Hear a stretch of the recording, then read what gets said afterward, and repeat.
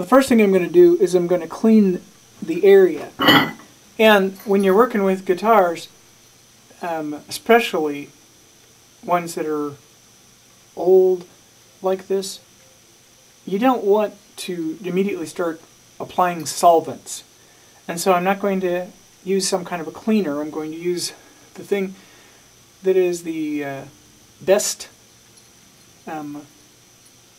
initial cleaner for anything you're doing on your guitar, including cleaning your fretboard. If you need to clean your fretboard, the best thing for it is not some product, but it is water, tiny bit of water on a rag, a soft rag, and some elbow grease. Hi, Emmy.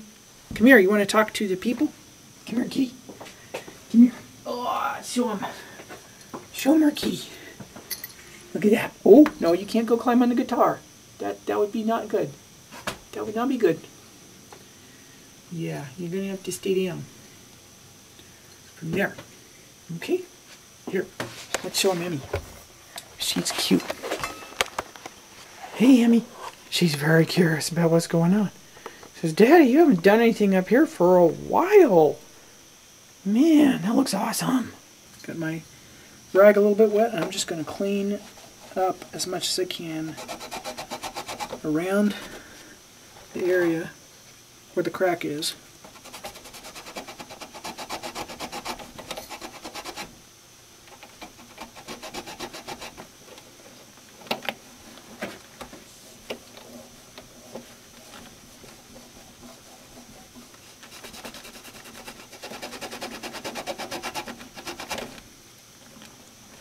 On this Kay. I'm going to let that dry for a little bit and then just try to shove some glue in there. The good news is that that crack does not extend through to the other side of the neck. That is really very good news. However, the bad news is that getting any glue at all inside of that crack without actually prying it apart to make room for it, which of course would just create huge new damage, getting any glue at all in there is going to be really, really challenging. Toothpicks are usually my go-to solution for poking glue into difficult places, but I don't think a toothpick is going to be of any use in this situation. And so I'm going to try two different things. One is a saxophone reed, which, you know, I have these around because they're either because they're busted, or in this case because it's actually a clarinet reed and I don't play the clarinet. My dad played the saxophone and the clarinet and had a whole bunch of reeds of various kinds mixed in with his saxophone reeds that I have inherited. And if that doesn't work, I'm going to use something a little crazier. A utility knife blade. I know, that sounds crazy. So I'm really thrilled on first attempt by just how far into the crack I can get that clarinet reed.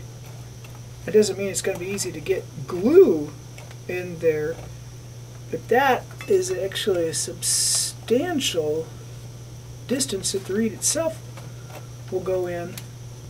So, got to make sure I have paper towels handy, because we don't want any more of that glue than is necessary oozing out the side.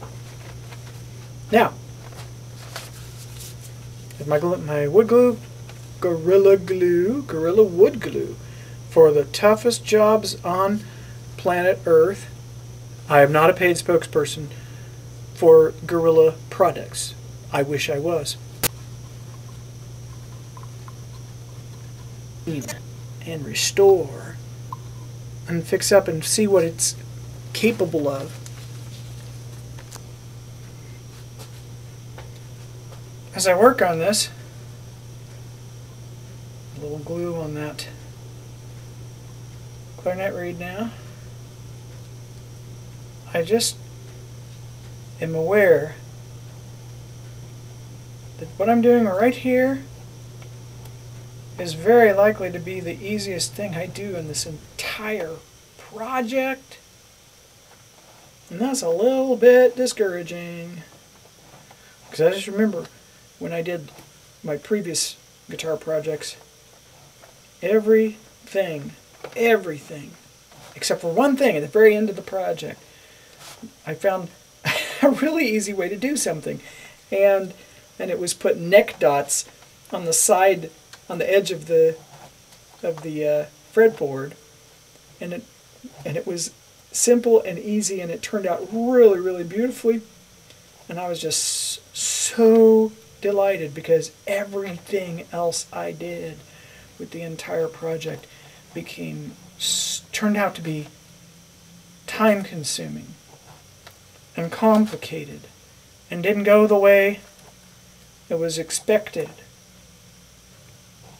Reed is pretty chopped up now, which means there's a few pieces of clarinet reed in your guitar neck now, Kevin. I'm wondering if that's enough or if I should try to fit a little bit more in. It'll all come squeezing out the sides, of course, but how much can I actually shove in there? Let's see if we can shove that in a little more. That's good. It's time to wipe some off and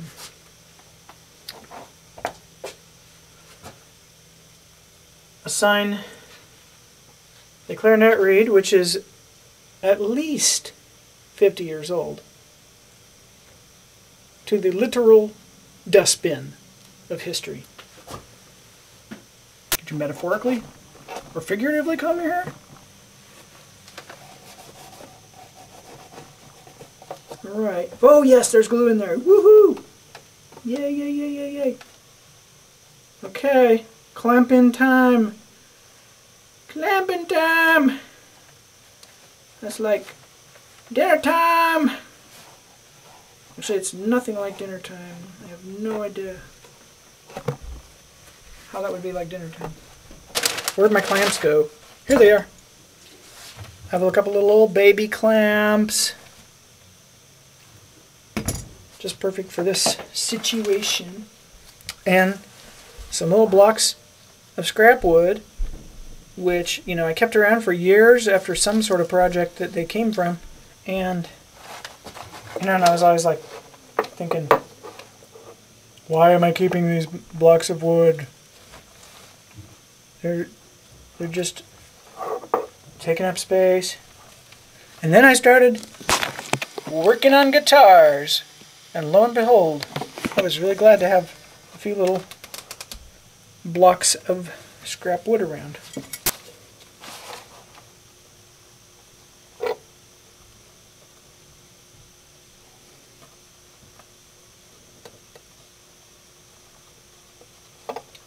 Okay, well that was the case in point about things always being harder than you think. Because that took a long time to get that clamp stabilized, but I finally got it. Now what I'd be likely to do would be to try tighten it just too much and then have it fall apart. But I'm not going to.